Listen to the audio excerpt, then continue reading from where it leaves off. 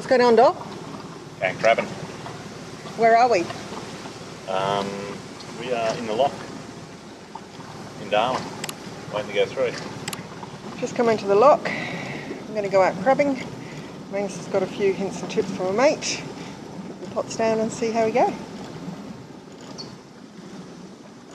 Just waiting for the other boat. Hey, you testing out the collar? Yeah.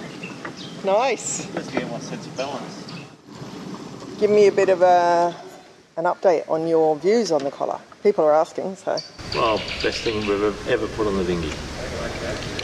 Just unbelievable. And everyone asks us about it. And hopefully lots of people are putting them on because they're just make your boat so safe. That's all I got to say about that.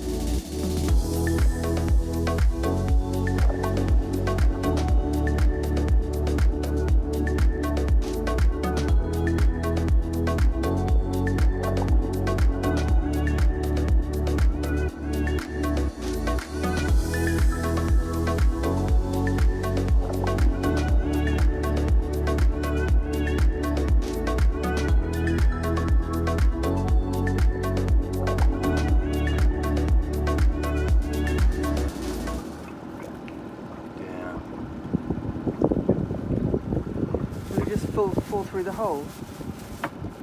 Yep. Lash them on. Yeah.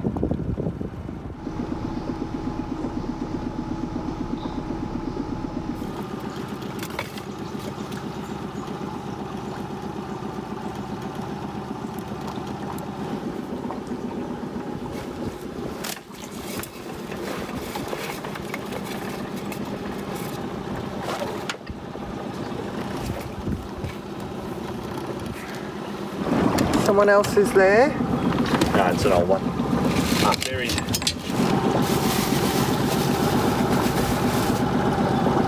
Cages are brilliant. Yeah. Go mucking around.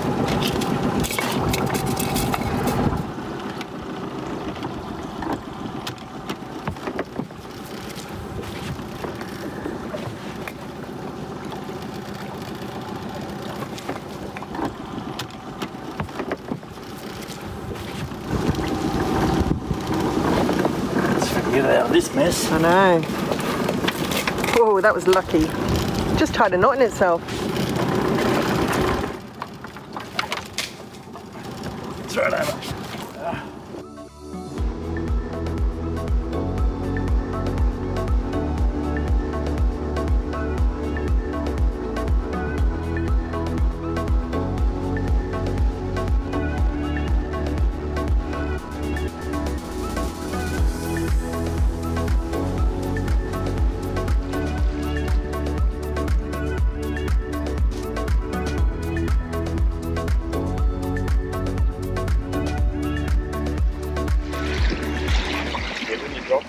Crabs, if you don't want to drop on stuff like that, because all the crabs will just come from underneath and eat your bait. Yeah.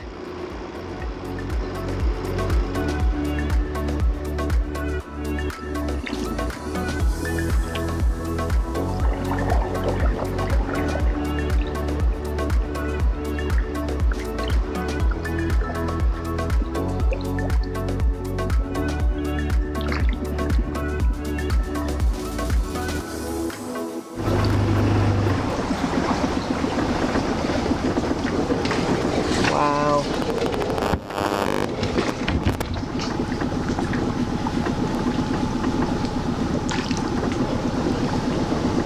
It's amazing how deep it is.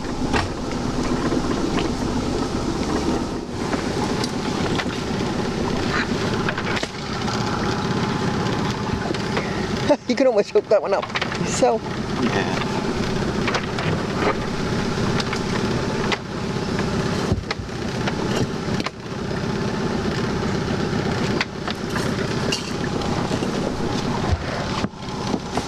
Nice.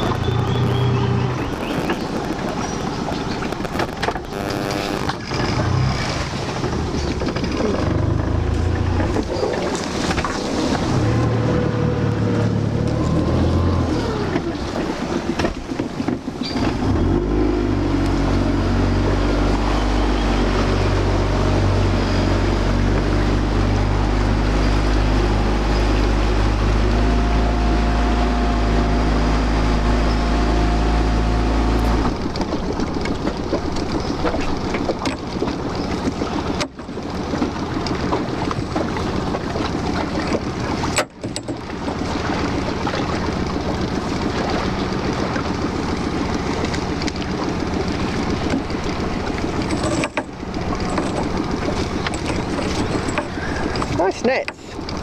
Yeah, these are, yeah. Beautiful.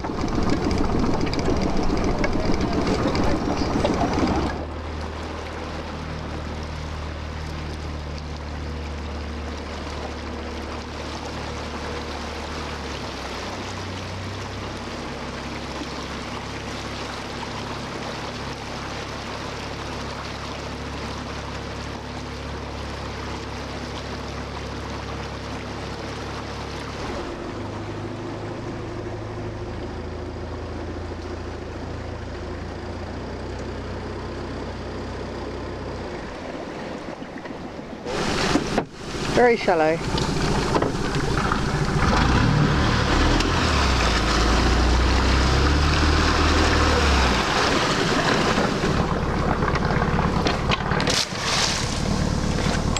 Okay.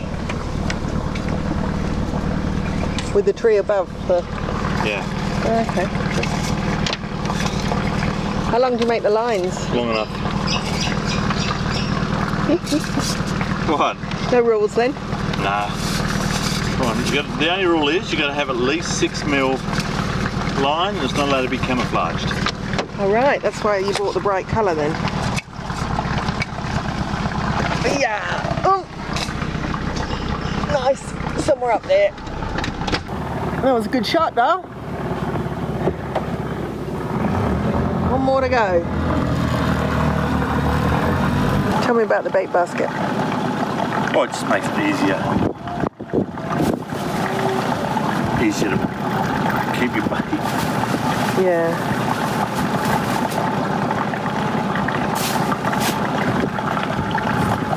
Neat and tidy, isn't it? Yeah.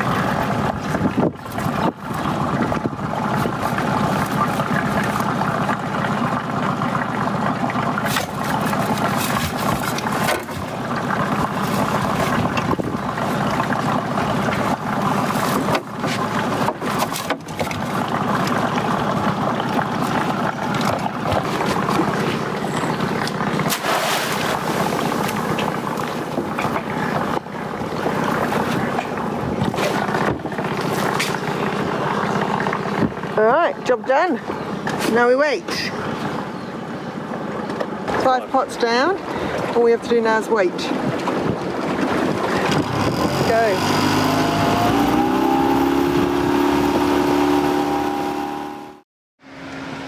We've been looking at buying another boat, seriously.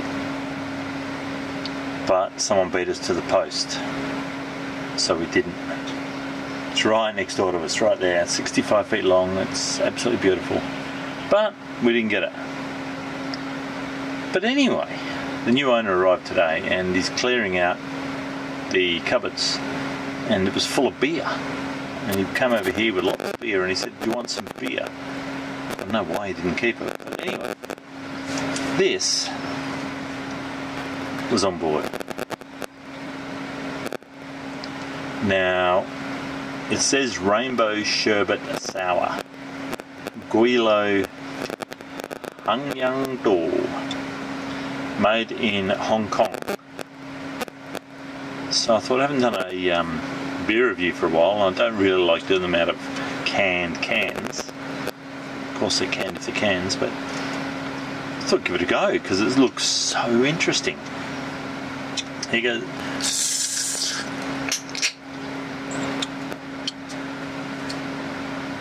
I can smell it from here, Dom. Oh. I can smell the tropical Oh, down here. it's like I've just snorted a whole fruit punch. Whoa. Oh wow, that's sweet. That is, I said to Wendy, do you want this beer? And she said, no, you have it. I said, well, it might be too sugary for me. So anyway, I'll give it a go. It's like most modern beers today. They're all just fruit punches. We went to a beer festival in Fremantle a few months ago, and it was like going to a fruit punch convention. You know, beer with pineapple aftertones and mango infused beer and beer a la, you know, what's it called? Fruit salad. So yeah, we'll give it a go.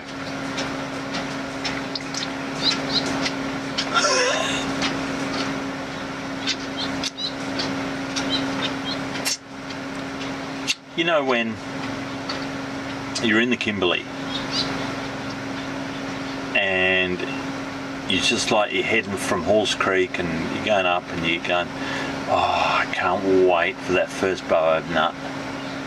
And you get to a baobab tree and park under it and you're hunting for baobab nuts and there's none, and you get disappointment, you drive another 50 k's and then the real baobab sort of country starts. And you get that baobab nut and you go, oh, can't wait to taste the sherbet and the sour and the tanginess of the flesh inside. Well, I thought on the front it said sour sherbet on this, so I thought maybe it tastes a bit like a baobab nut. No, it doesn't taste like a baobab nut at all. It tastes like, remember those they were in a yellow tube. Sherbet dib dab. Oh, might have been called that in England, but here they had a licorice stick out the top, and licorice had a hole and you could suck the sherbet until you got too much breath in there and all the sherbet clunked up, and then you had to use the licorice stick to sort of dig the sherbet out. I think they were called sherbets, funnily enough. Anyway, that's what this tastes like. It tastes like a sherbet, baobab nut, lemon cordial fruit punch. It's 7%. I just saw on the top here without my glasses on. No, 6%. Yeah, 6 ABV. And their catch cry is nostalgically redefining. Well, they brought the nostalgia out in me, didn't they, Wen? Yeah. Yeah, There you go, sherbet dib dabs. And it has redefined beer. So yeah, they're right on the money. Anyway, 2 out of 10. Cheers.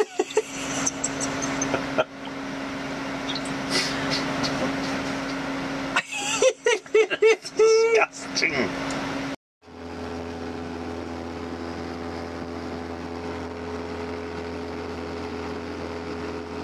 Well, we've come back.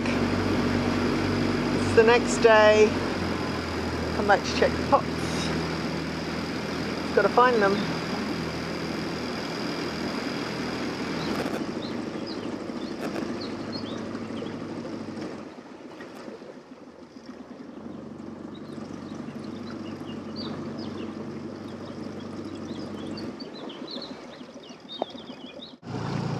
Found the first one.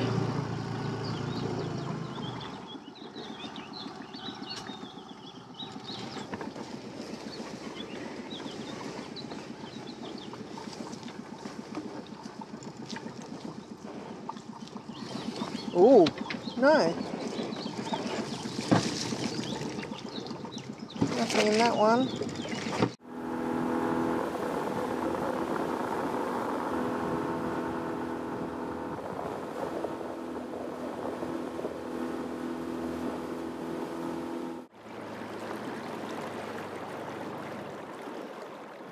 Found the second one.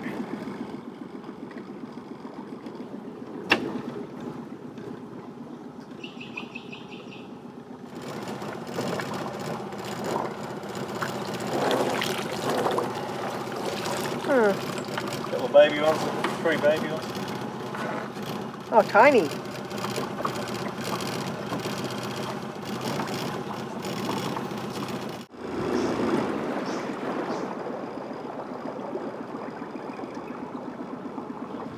Very pretty.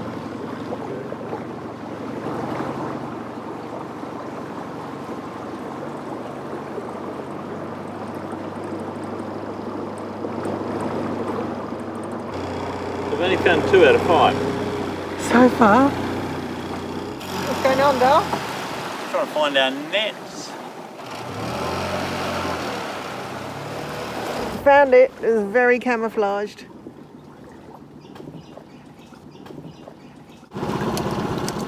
Four tiny ones.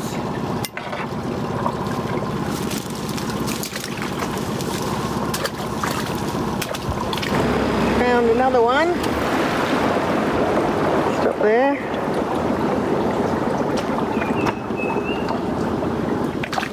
Ooh. That one's even got our name on it. Yeah. Looks heavy.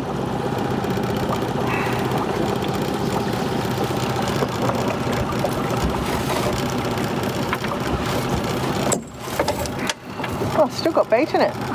Stinky. Very stinky. Yeah.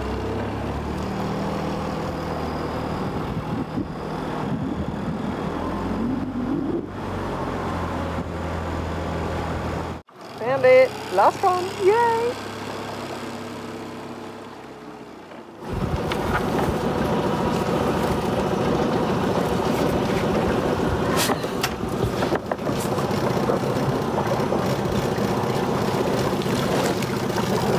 Oh, is there something in there? No. Oh well, chicken curry for dinner then.